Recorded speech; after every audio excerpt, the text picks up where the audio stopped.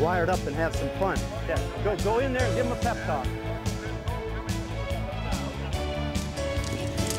Johnston play action, going to throw it early.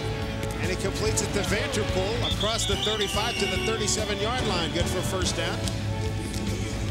Give it to Walker. Got the corner. Got the first down. Dorsett doesn't make the tackle down the sideline. Robert Walker finally knocked out of bounds by Mosley at the 19. Sumner's there too. First down, West Virginia. You did it. Great job, Zach. Great job. You want to have a fullback that can knock people out of the box. Here it is, happens right there. And see, that you give him the lane. And what Dorsett's got to do is come up right now and squeeze. See, you don't squeeze there. Then you come up with an arm tackle against a great back. You don't sell out, and you cost your team 20, 30 yards. 41-yard field goal attempt coming up by Brian Bauman. First attempt from this distance on the season. It's certainly long enough, and it's good. Way to go. Beautiful. Nice job. Nice job. Nice job. Nice job. Hey, nice Joe. Nice job. Nice job, Tom. Nice job. Hey, nice job. And the Mountaineers have struck first in the backyard brawl. It's West Virginia 3, Pittsburgh nothing. Mountaineer Magazine is brought to you by United National Bank. We're united with the Mountaineers. By Bud Light. If you want great taste that won't fill you up and never lets you down, make it a Bud Light. By Walker Machinery, your Caterpillar dealer with the best product support personnel on the road today. That's the Walker difference. By Nationwide Insurance and their many professional agents in West Virginia. By Coca-Cola, always Coca-Cola with the Mountaineers. And by your Mountaineer Chrysler Plymouth dealers. And then there's my beloved wife, who summed it up this way. These two clubs have made so many mistakes, it'll be an interesting ball game because you're never going to know where the football is going to be. David Merrick has had a good year. The transfer from Marshall. Should be an attempt of 41 yards. He'll try to match what Brian Bauman did earlier. We were looking at the sideline, and Coach Dunlap, he said, Block middle. So that means the guys that's in the middle, either the defensive linemen, all the guys in the middle, they usually just go up, and you have Canute Curtis in the back. It's like a leaper.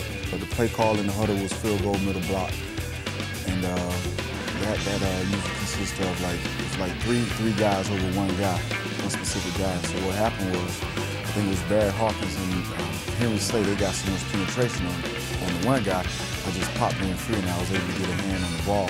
He got blocked. The ball took a funny roll, it took a funny bounce, and it bounced where I was running, and I looked at the ball, and it bounced right back in my hand. Score, Harold Kidd, number 22. It's 9-0, West Virginia. Hey, go get it, baby. Way to go, way to go. Cochran took punt on this 4th and 12. I don't know what made me do this, but I took my eye off the ball for a second just to see who it was. And when I went back to see who it was, the ball just went right through my hand. Dropped it, loose ball, what do we got? Still a loose ball, Pitt's got it. Can you believe this? They might score. Sean, he's going to make up for that drop. No doubt about it. A Muffet set up the Pitt touchdown. Got on for Abraham. He's there. Touchdown, West Virginia. He smoked the corner. It was just basically a streak, but they had sort of been biting on the outs, before our offense had been throwing the outs a lot. And so I decided, well, I know it's going to be just a plain old streak, but I figured, well, I might as well just give him a little stutter step just to make him think that I'm doing that. And he bid on that pretty big, and I just continued the route and cut off and catch to a nice ball and ended up as a touchdown. Still 43 as the ball. We were in a cover 3 situation. So I was playing like a man-to-man type of defense, and I read the 3-step, and I just broke, and I was with the ball, and I just took off. There's a pass intercepted at the 50, pulled in by Beasley. Beasley down to the 30, the 20, the 10, thereafter. He's in the end zone. Touchdown, West Virginia. Don't celebrate too early. Let's go. Long game left. A lot of time. 24-6. Mountaineers over the Pitt Panthers. Let's go right after it right now. With 5:55 to go. will be the deepest West Virginia has had to operate its offense in its own territory. Play fake. Johnston going deep. Holy smokes, he's got Abraham downfield at the 45. Pulls it in, is nailed at the 50. I couldn't believe it. We knew if we sort of reversed that, their DBs would bite on that. And with me coming across the field, you know, our coaches expected me to be open. And that's what happened, you know. They called it, and I knew in my head that I was going to be open, and all I had to do was just catch it. End around, fake the end around. They got a man wide open. Vanderpool is there. Touchdown, West Virginia. Coach Jacobson and Coach Simmel, I think, collaborate on the plays up in the box, and then they send them down to Coach Neal, and he says yay or nay. I wouldn't have done it. I'm glad you did. Hey, way to go, baby. Hey, how about it? Ryan gonna throw, not a surprise. Hangs it up high, real high, maybe too high. Gels is there. Oh, he beat it. Touchdown, Pittsburgh. No flag. And no flags. He beat Aaron Beasley. Beasley thought he had an easy one, a gimme, and he didn't get it done. We were in a cover one type of defense in which I play a half, and me and the safety a combination on outside routes. They ran I guess we call it an underneath route, and I was supposed to squeeze with the receiver, but I seen Van squeeze, so I came off, and I just ran hard as I could, and as I jumped, I just felt too short. Ryan is hit as he throws. Ball is picked off. We got a chance for two. Here we come down the field on the near side. Down over the 50. Running hard back to Pony with the ball. To Pony. Races. Holy smokes. He has gone over 90 yards for 2 points. Back to Pony. We have seen it all, ladies and gentlemen. Since 1947, I've been looking at these games. I have never seen anything like this.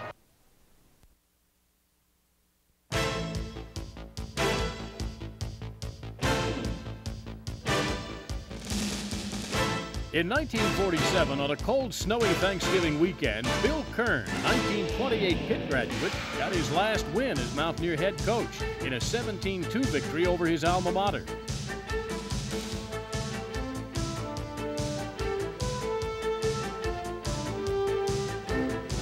On another snowy day 10 years later, fullback Larry Krutko put West Virginia on top with a short touchdown, and the extra point made it 7-0. Pitt answered with a long pass play for a touchdown of its own. But there was one difference. Pitt's extra point was no good, and the Mountaineers escaped Pittsburgh with a 7-6 win.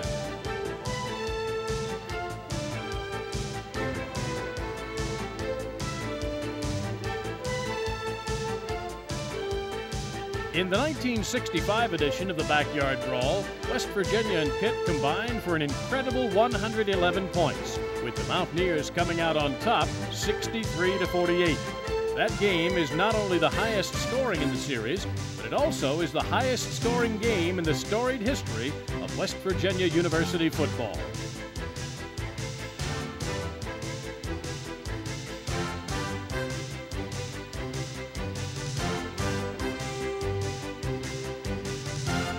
(1975's matchup was decided by the kick. Bill McKenzie's 38-yard field goal as time expired gave West Virginia a 17-14 win over the nationally ranked Panthers.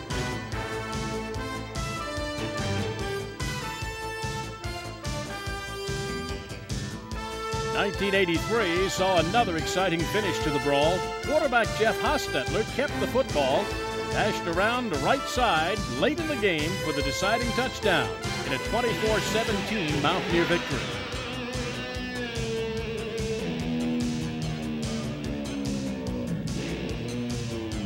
Pitt returned to Morgantown 2 years later and jumped out to a 10-0 lead. The Mountaineers fought back, managed to tie the Panthers at 10-10 with Tony Rita's short touchdown on a quarterback sneak.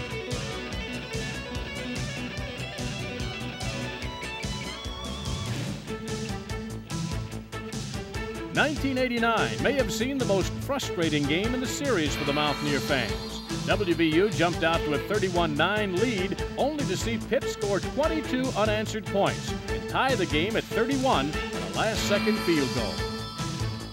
And that brings us to 1994. Now, before we get too excited, let me recall to you that in the 70s, when I was working in Chicago, I did not have the pleasure of covering that game. West Virginia led by a score of something like this at halftime. Bobby Bowden calls it the worst experience in his coaching career. Pitt came back to win the football game on the same field, I believe. And West Virginia fans tried to beat down the Mountaineer locker room door. I remember that. So you folks up on the mountains, don't start celebrating yet. Just hold it calmly there in hand. Touchdown, Pittsburgh! The second half is underway here at Pitt Stadium. Play action. Hangs it up there. Got Gels. Gels is there. Can he score? He's going to outrun a touchdown, Pittsburgh! Oh, man, oh, man, oh, man. We need a wake-up call of these guys. Kerriminy. That's sick. Hey, you guys up front. You guys up front, be real careful. Let's go. And look at this. Go for that. It's a beauty. They got it. Barton with a beautiful. What did I tell you? What did I tell you when you went out? They was way down, you know, we let these guys come back, you know, you gotta put the hammer down right now, you know. And the one thing, you know, that what we saying on defense is like, hey, we can't give up, you know, you never know. From the 50, first and 10, Ryan high. Home run ball again. Going for Gels, triple coverage. Beasley looks like he's picked it off. Yep, he gave it back. Now the Panthers win the punt formation. Oh, they snap it short, and the ball is pitched back to the punter. And he is nailed. They're trying everything. Take the draw again. Ryan lets her rip. That's a free ball. Picked off. Again. Too much pressure. Bangs this one pretty good. Mosley at the 20. Ooh, good coverage. Penalty flags all over. That's a killer. That is a killer. Penalty flags plus a loose ball. Mountaineers say they have it.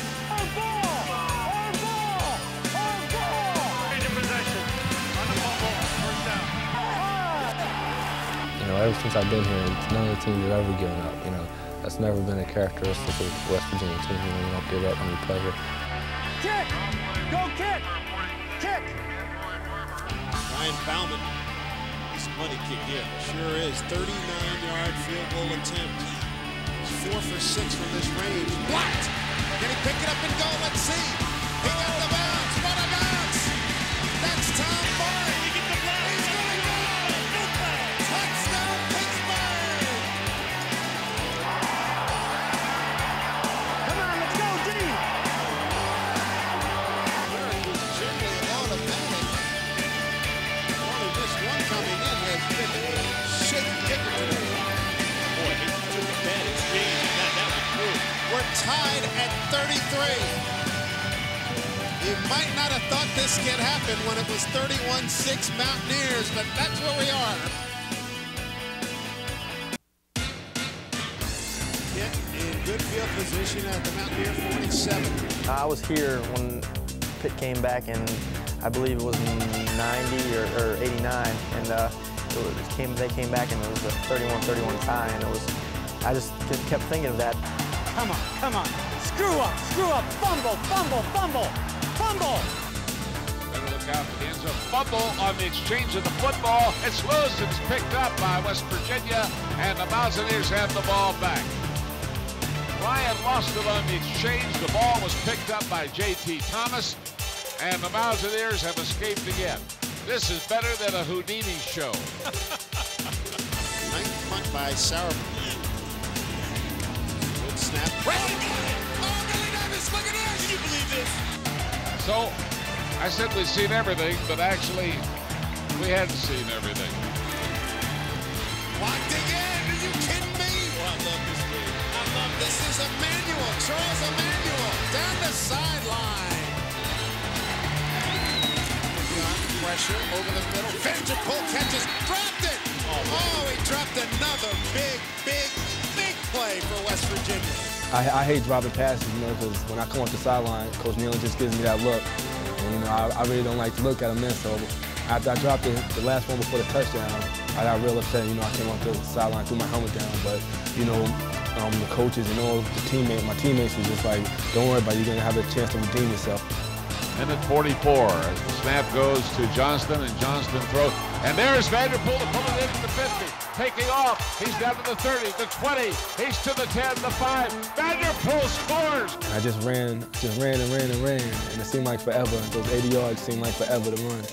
And I just scored, and at that point, that must have been like one of the happiest moments in my life right there. Salvation for Rashawn Vanderpool. 81 yards, and West Virginia takes the lead. We didn't have any linebackers standing there, and they saw that, you know, they were smart, and that's what they attacked when they saw, you know, what package we had in there. Nicely done. Big yardage, he goes down. That'll stop the clock to move the change. And I sort of knew when they were like on 30, I said, well, I think they're going to score, and they're going to get it in. But if they get it in, they're going to go for 2. And I said, you know, offense, don't relax too much. You know, we're probably going to have another shot to go back in there. There it is. Askew, touchdown pass. Davey called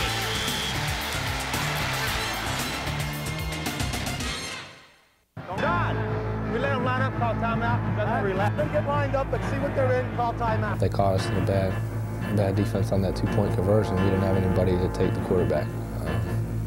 No linebacker was blitzing up the middle, and they just ran option. I had to take the back, or he would have just pushed it to the back, and so the quarterback just, you know, basically walked right in. Askew in motion. They go with him. Puppy away. Pitch the option. Ryan, he got it! Oh, he got it! Pitt takes the lead! Of all people, John Ryan! Can you believe this? I was sitting on the bench with Coach Clapp, and he was like, boy, Kirk, we sure lost this one. And I said, yeah, I know we need a miracle. We blew it, that's what I was thinking. We gave up too many big plays, and then I just sit on the sideline upset at myself for what happened to me. 41-40 Pitt. He booms it. 38 seconds, Vanderpool at the goal line. To the 10. Finds a hole. To the 27. Great return. I stepped up in the pocket, and I think the DB saw me run out, and I ran for about 10 or 12 yards, I think. And I think the DBs kind of stepped up on that play. Well, the next play, the play to Zach, I stepped up, and I think they just kind of thought I was going to run out of bounds again or dump it down to the fullback down short pass play. You know, you have a couple more scrambles like that, or we get a long, big pass, and we're in pretty good field goal range. You know, and the next play following, we ran the same play, just all of us streaked down the field, and you know, I think Chad started to scramble there, and the DB started to hesitate a little bit and sort of stopped in his tracks. I just kept running, and when he hesitated, I just looked back and saw Chad throwing the ball. Many field to the far side. They've got Long in there as the slot man to the left.